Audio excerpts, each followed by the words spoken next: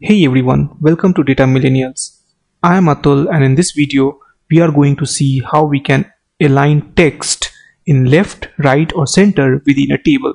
As you can see over here, we have a table, and if you notice the month year column, which is actually year only, this column and the capital column is left aligned, while the rest of the two columns, which is numeric, is right aligned. Now suppose you want all of these columns to be aligned in center. Then what you need to do is that you need to get into the style property of this table. So let me show you how you can do that.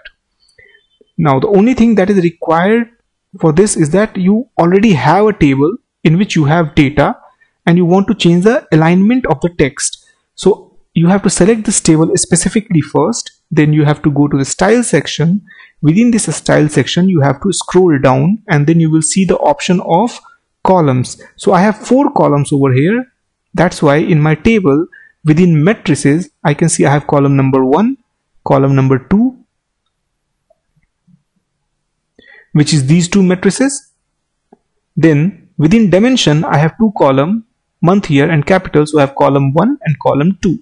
So let's go ahead and change the alignment of these two columns first. So for column 1, if I select this option, which is center, then you will see that the month year column is center aligned. Then again, if I select this option, which is center, for column 2, then my column 2 will be aligned center. Similarly, for each matrices I have to select this center aligned column option so that my values will be aligned in center.